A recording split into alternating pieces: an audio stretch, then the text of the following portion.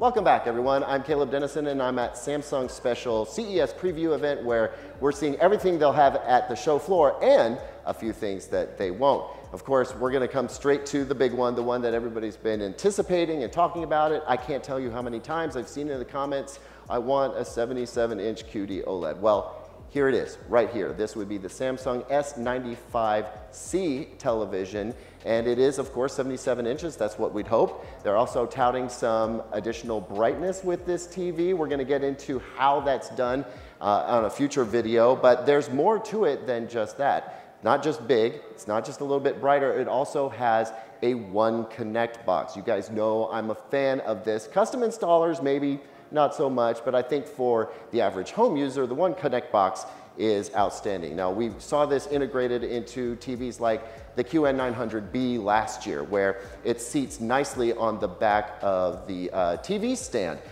It's very slim. It can actually be put anywhere you want it, but you can connect all of your devices directly to the One Connect box, and one very slim fiber optic cable runs up to the back of the TV to keep your installation clean. It's also got an enhanced audio system. So you'll notice on the back of the TV, there are several bass drivers and passive radiators that should prop up the audio a little bit. Can't speak to that because I haven't been able to hear it. I'm not sure I'm gonna be able to crank it up in here. It's actually strangely quiet in here, and suddenly a crowd has built around me. That's okay. At any rate, the TV looks spectacular, as you would expect, and I think this is gonna be one of the big ones that we review later this year. But I mean, the news speaks for itself, folks.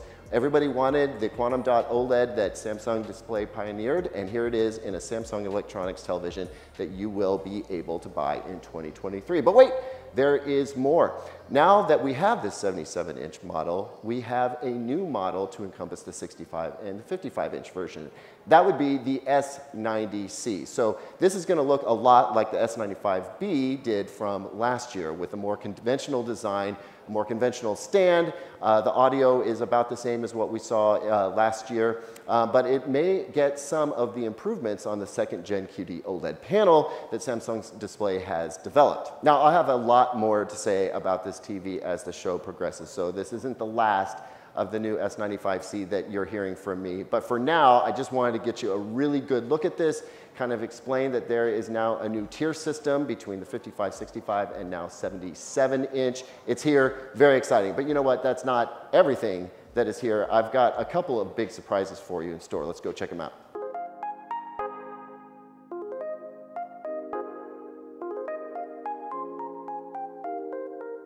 So for the past few years, at every Samsung CES display, we have seen the 146-inch eye-searing The Wall, the micro LED TV that just absolutely blows us away with its intense brightness, perfect blacks, super vibrant colors. Well, for a long time, folks have been asking, well, when is that going to be brought down to a size that might work in the average living room, the average home? And we have seen them modular coming down in size over time. But folks, let me show you this. Right here to my right, we have a 76-inch version of Samsung's micro LED technology. Now that is getting a lot closer to something that is increasingly being found in folks' homes. But if that is still too large for you, no worries, because we now have a 63-inch variant, and it's going to go all the way down to a 50-inch size. Now, these are just proofs of concept. Basically, Samsung is saying, look, we can do it. We've done it. Here it is. None of these are confirmed to be televisions. At least the smaller sizes aren't confirmed to be televisions that you'll be able to buy in 2023. That's not happening yet.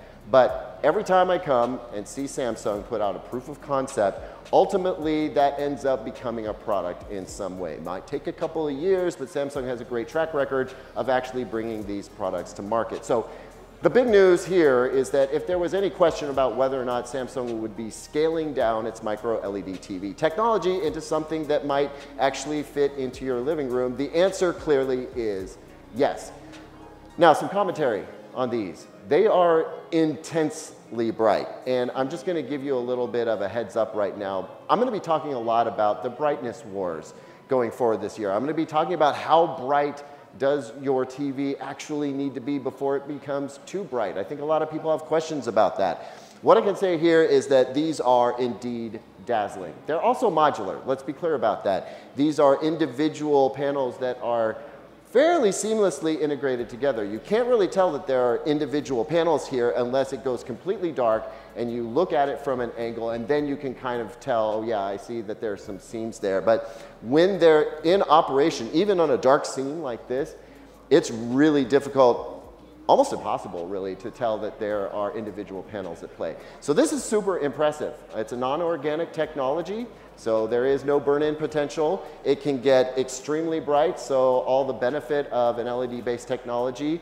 without any of the drawbacks of a backlit display technology like LCD. Pretty exciting. Now, think that Samsung still makes a little something called Neo QLED. Yes, I'm pretty sure they're still in the QLED TV game. Let's go check that out.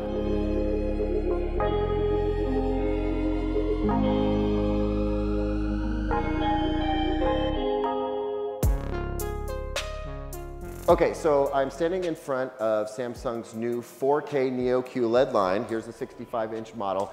Over to my left is the 8K Neo QLED line, and those are still going strong.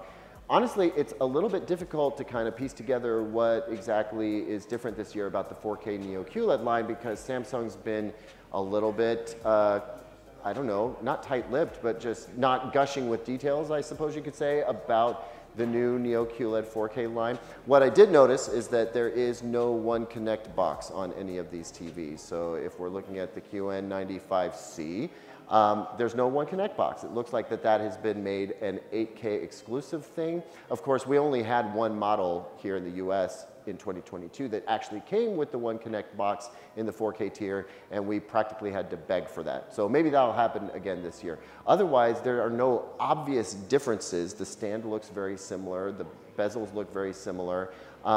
They are perhaps a little bit thinner than they were before. I'm sure there are lots of things going on inside of the TV that might be different, but we're not looking at a lot of public information about the difference in the number of zones or the peak nit output. I am assuming they're going to be extremely competitive in terms of performance for 4K TVs, but it seems like Samsung really wants to talk more about Neo QLED 8K and micro LED TV, which is interesting. Let me show you something really quick.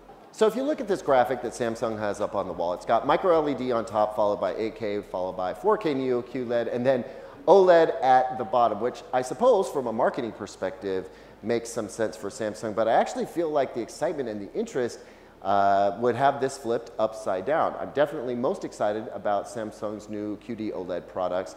I think that the Neo QLED 4K is going to have that broad mass appeal. 8K increasingly becoming more niche, even though it's newer, and then micro LED obviously is kind of a pie in the sky sort of deal. Although it can do some very cool things like playing 4 games all at the same time. That's pretty interesting, right? But I also, before I go, need to make a bit of a correction or clarification, if you will. So earlier I mentioned that the new QD OLED lineup is broken up into 2 different models. You've got the S90C and S95C.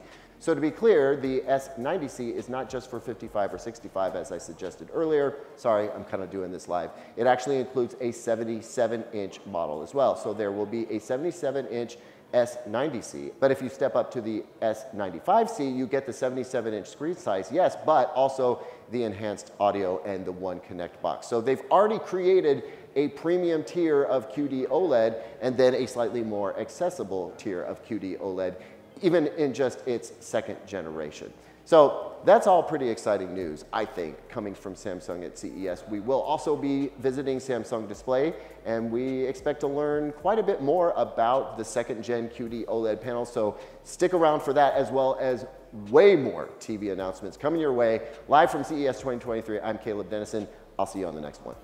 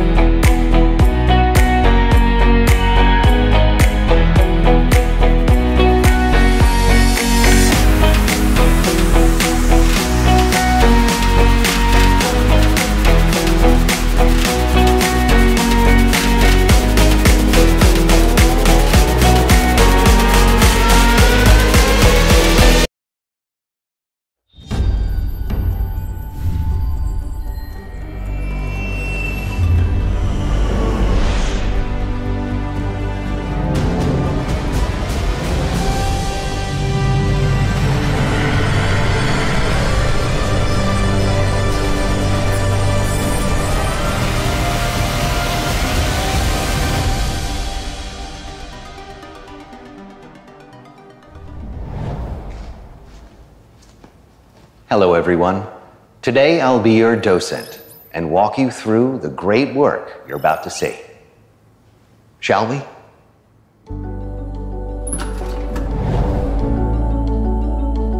First up, ancient Persia. Thousands of years ago, they believed that the sky was painted blue from the reflected light of sapphires.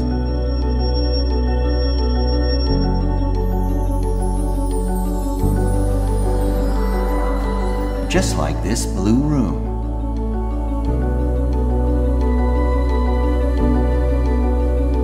Once a mysterious gem, the sapphire is now, surprisingly, the basis of micro-LED technology.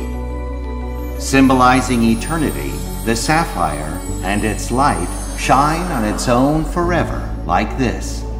So, what happens when you fill the screen with this small but strong light?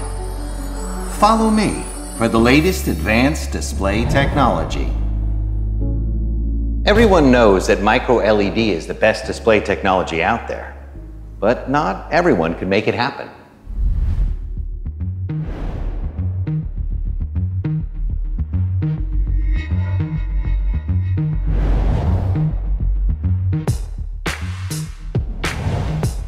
First, let's think about how small micro-LED really is. It would be like cutting a single centimeter of hair into 200 smaller pieces. Samsung has achieved remarkable results in the area of this ultra-precise technology. Each of these ultra-small micro-LEDs is a semiconductor that receives electric signals. In other words, Samsung combines its world-best semiconductor technology and impressive display technology to do work that is extremely delicate and advanced. Let's take a closer look at this amazing technology. Overall, moving ultra-small LEDs from a wafer to a screen is a very difficult and demanding task.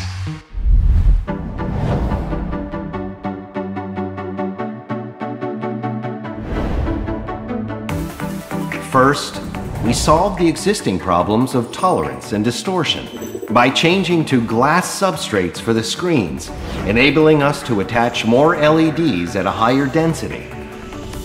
In addition, we improved upon the process of having to move each RGB chip individually, one stamp at a time. The development of our more precise laser technology enabled us to work much faster, since we could move multiple chips at once. For the LEDs to act as a screen, we also use vacuum optics to connect electrical signals in order to allow no room for error. Once these micro-LEDs are gathered, they form a module. Many of these LED modules are then combined to form a screen. The result is a beautiful, seamless screen made possible by Samsung's innovative technology.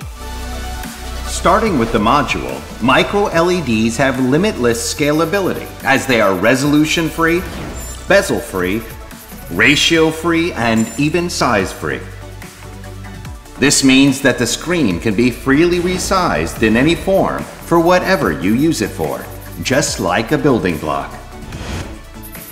That is why micro-LEDs are the next generation of displays.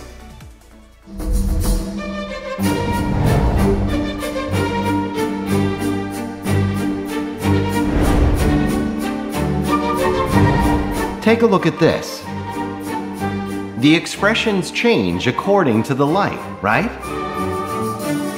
Depending on where the light hits, the object's three-dimensionality and texture will look different. Because micro-LEDs are self-illuminating, turning off the light produces complete blackness. Samsung's micro-LEDs now offer fine details in 20 bits, with colors and brightness spread over 1 million levels, depicting detailed shape, texture, and volume to perfection.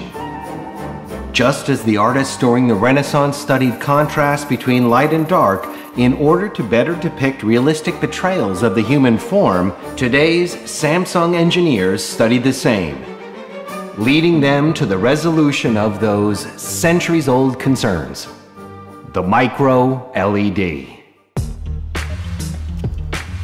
Well, what about color? Micro-LEDs are self-illuminating devices that emit red, green, and blue colors. Therefore, there is no need for a backlight or color filter, like conventional displays. And micro-LEDs give us true-to-life perfect color expression as they individually produce color and light. Using ultra-fine devices made from inorganic sapphire, micro-LED has also solved issues that arise from the passage of time, such as the loss of light and color found on other displays. In addition, self-illumination renders the number of pixels meaningless by creating perfect contrast, unfiltered light, timeless color impressions.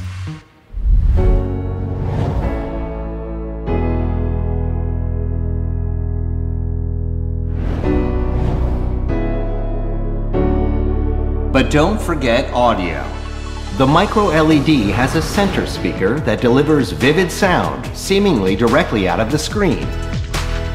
If you add the 120-watt 6.2.2 channel specifications and OTS Pro function, you get a rich, clear, and immersive experience that makes you feel as if you're sitting in a movie theater or concert hall. Our masterpiece, the micro-LED. Wherever your space is, whatever size it is, and no matter what you use it for, the micro-LED is ready to fit in perfectly.